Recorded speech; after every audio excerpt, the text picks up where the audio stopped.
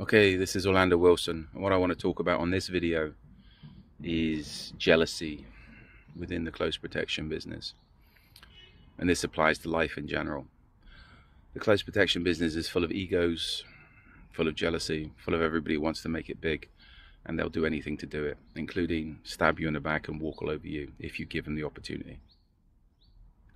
I've been in the close protection business now, security business, for over 30 years. So I don't think anybody can be an expert in this business, but I understand how things work and I understand people. Now, I've had it over the years where guards have tried to approach clients to cut me out of the contract. Clients try to approach guards, etc. What generally happens when things start off good, contracts start off good, and then generally with the guards, close protection personnel, they think they're doing all the work and you're doing nothing, so they want to cut you out of the picture. They think they can run the job and make more money from the client than they're making, maybe usually a few bucks an hour extra. The clients think that they can save money by hiring the guards directly and cut you out of the picture. So you got two sides there, the thing looking for opportunities to make money and save money. What usually happens, I've been lucky, I'm lucky with the people I employ because I don't employ unknowns most of the time. Well, I don't these days, I wouldn't do it. Over the years I have, and I've had problems. If a client approaches my guys, which has happened in the past, my guys tell me. Why? They know if the client will go around me, they'll go around them in the future.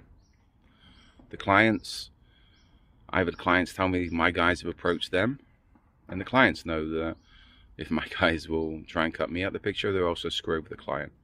So this comes down to, again, basic reputation, honesty, etc. And from the guard's point of view, a lot of this comes down to everybody wants to be successful, but they see it as being a quick route to success of bypassing you. And people don't understand it takes a lot of work to build a company, to build a good reputation, and get the contracts. Dealing with jealous people is part of life, especially if you're doing anything which puts you ahead of the game. Even those you class as friends, or you think are your friends, when you're looking the other way, they'll be trying to put the knife in your back, especially if there's any money concerned. If people think they can make an extra $10 and it means screwing you over, they'll do it. If they think that they'll get brownie points by talking rubbish about you when you're not there, they will do it. If people can do anything to discredit you to a client because they think it gives them a one-up, they will do it. And again, the basis of this is, to me, they're jealous. I know jobs, people that's taken over jobs. One comes to mind in particular. After the contract was up, he went in, sideswiped somebody, took the contract. The job lasted 2 weeks. He crashed. Why? It was out of his league. He never had the people to work on the contract. What I understand, the clients liked him, but when they realized he BS'd his way into the contract and couldn't do what he said, they weren't too happy. Within 2 weeks, this guy lost 4 good guys I know of their jobs. He fired them or they walked off the job, and the job just collapsed because he never had the people to man it. His roof for that, the agency he was working under was a regular security guard company that couldn't provide the required personnel. I doubt if any of them owned a suit or anything that wasn't a uniform.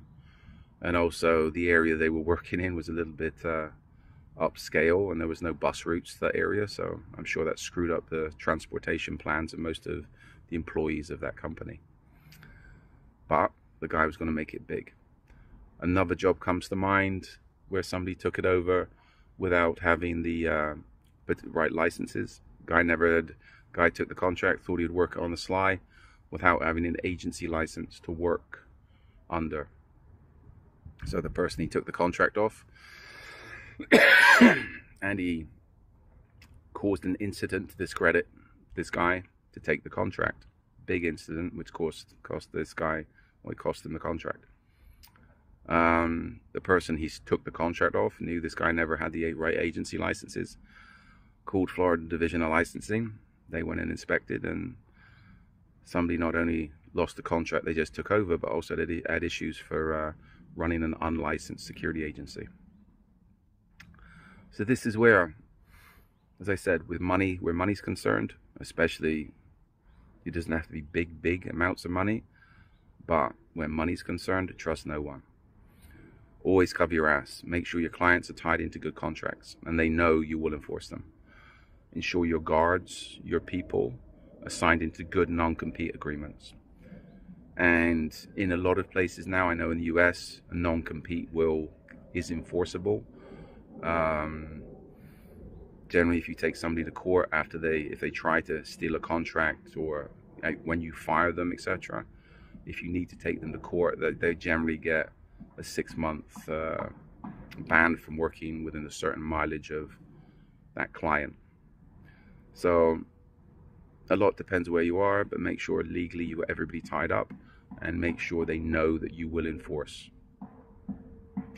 But again, if you get to any level of success, people will be trying to screw you over. As far as money's concerned, don't trust anybody, because the people will come after your money, they'll come after your reputation.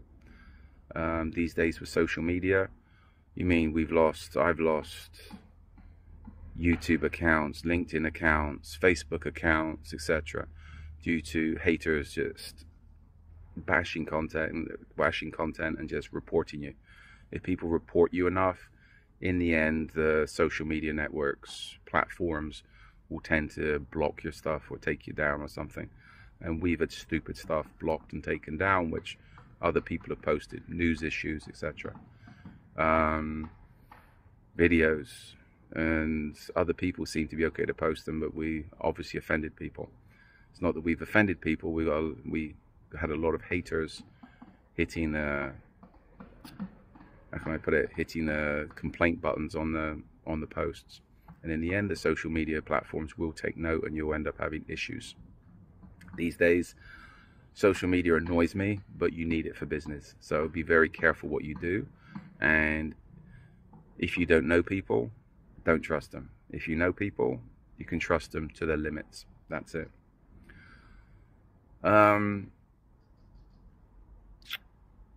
I've got an array of books online to do with security business, 3 to do specifically with close protection. We're throwing out a lot of videos these days on various aspects of the close protection world, security world, personal security, kidnap and ransom.